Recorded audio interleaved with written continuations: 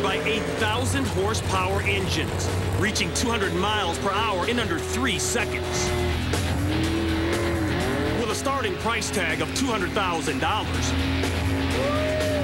Top Fuel Hydros are the world's most powerful and most expensive racing boats. That is quite a ride right there, man.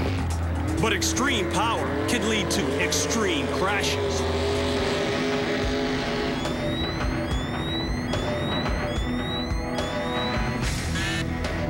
Excitement fills the air at the Thunderboat Regatta in Mission Bay, San Diego.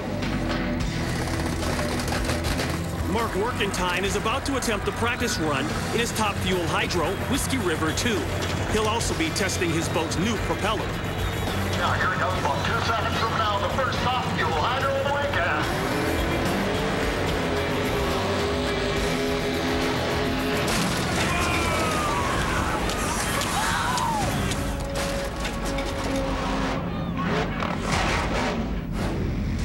Seconds out of the gate, the boat begins rocking as it speeds over the choppy water.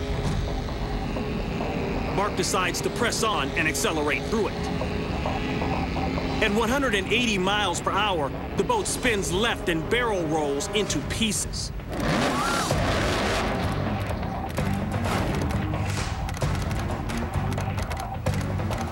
The capsule breaks away from the wreckage. Mark's fate is unknown. Folks, obviously we have a problem out there. Rescue is on its way right at this moment. We will tell you as soon as we know anything. Mark is alive. Anxious to escape, he opens the safety capsule. When water begins pouring in, Mark quickly closes the canopy. But it's too late. As rescuers race to reach him, the capsule starts to sink. Mark spots a diver and reopens the hatch. This flips the capsule upside down. Mark is strapped in his seat and trapped underwater. Divers take turns feeding him oxygen.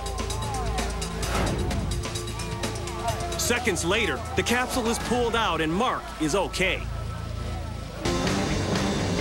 Although this accident destroys Mark's nearly $300,000 Top Fuel Hydro, he suffers no injuries thanks to his $20,000 safety capsule.